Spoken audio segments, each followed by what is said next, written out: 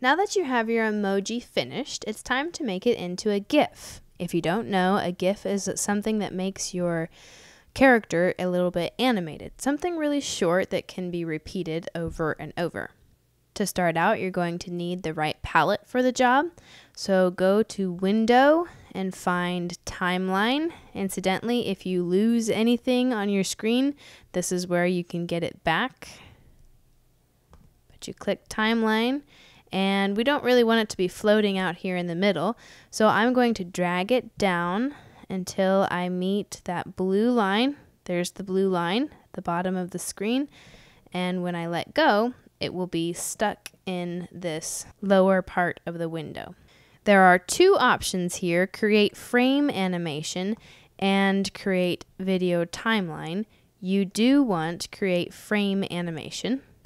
So once you click that, then you can press it and then you have frame animation.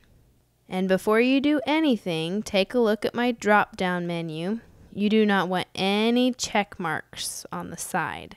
So often when you first start out, you'll see this check marked, and I find it easier usually to not use that.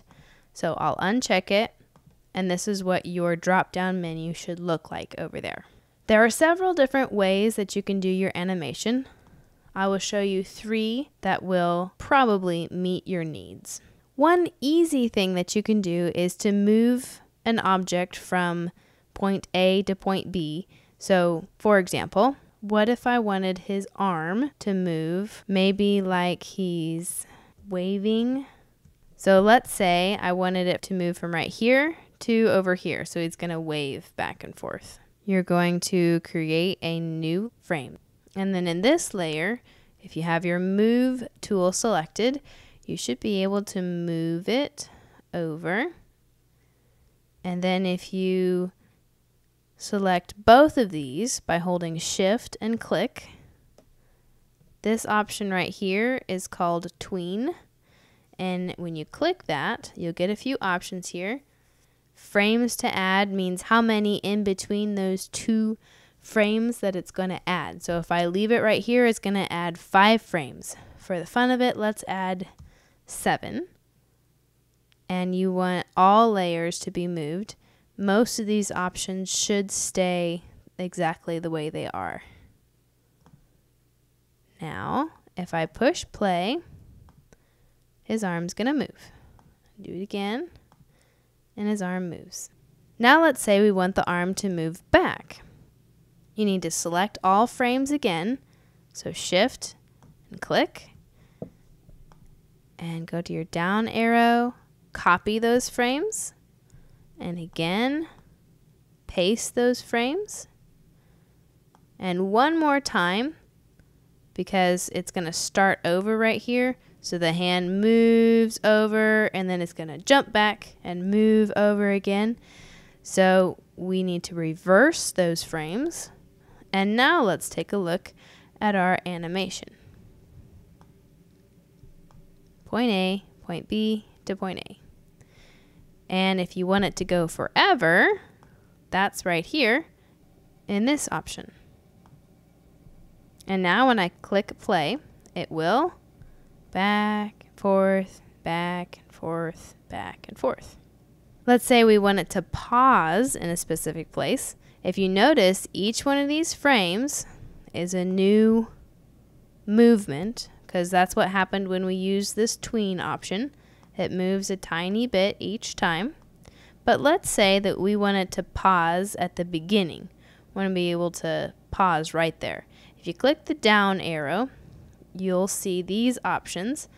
Right now it's on no delay or 0 seconds. So if I wanted to pause for say 0.2 seconds, now let's see what that looks like. Pause it, pause, back and pause, and back and pause. You can do this for multiples at a time. So let's say that we wanted it to pause at the end of the animation a little bit more.